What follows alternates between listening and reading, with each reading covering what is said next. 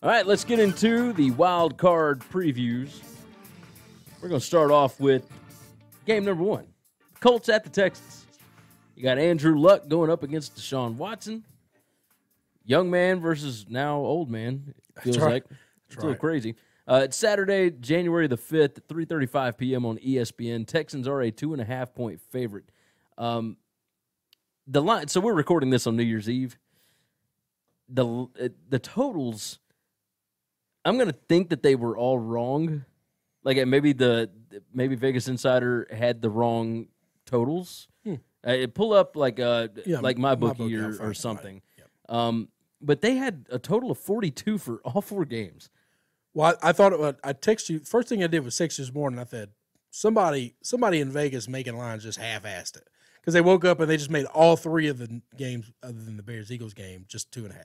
They're just all 3 of them were 2.5. I got 47.5. 47.5. All right, let's write that down. 47.5 because we're going to take over-unders as well. And my bookie current line is 2 now. 2 for the Texans. Yeah. I need to jump on that money line right quick then.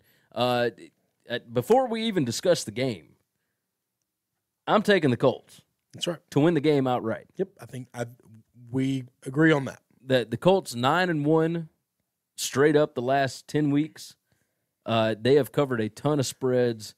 They have been on fire. Marlon Mack looks amazing. T.Y. Hilton. That's who I wanted to talk about. T.Y. Hilton against the Texans. Them running the football. T.Y. Hilton averages over 105 yards receiving every game against the Texans. Oh, man. Yeah, every game.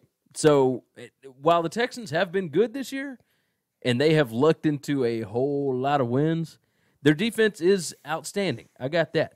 But the way that the NFL is set up now, a good quarterback can beat a good defense every time. That's right. So I understand the game is in Houston. I'll take Frank Reich, and I'll take Andrew Luck. Yeah, and I'm the same way. The Colts are able to bust open big run plays that help soften defenses for these passing plays, and it's going to soften up the Texans defense if they can run the football, which we're both betting they can. And then when they get in the red zone, they're one of few teams. I mean, in the NFL right now, you put the ball on the 2-3 yard line, everybody in the league is pass. They'll throw 3-4 pass plays in a row. Yeah. And the Colts are not. They're smash mouth football. You know why?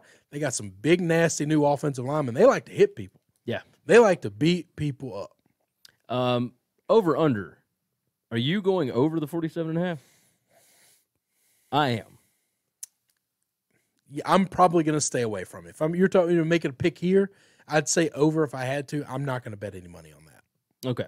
Well, I think we're going to do this kind of the same as we're doing bowls. Oh yeah, making all the picks. Making all the picks. We'll pick them all. But on this, because this will be our gambling segment as well. Yeah. So you're staying away from the total, but you're going +2. I'm going +2, and I'll have the money line. I mean, right now it's +110, so you're not getting. You're not getting a bunch, but you're not going to. Yeah, I mean, it's a pretty even game anyway. No, you got that right. Okay, yeah, no, I love the Colts here.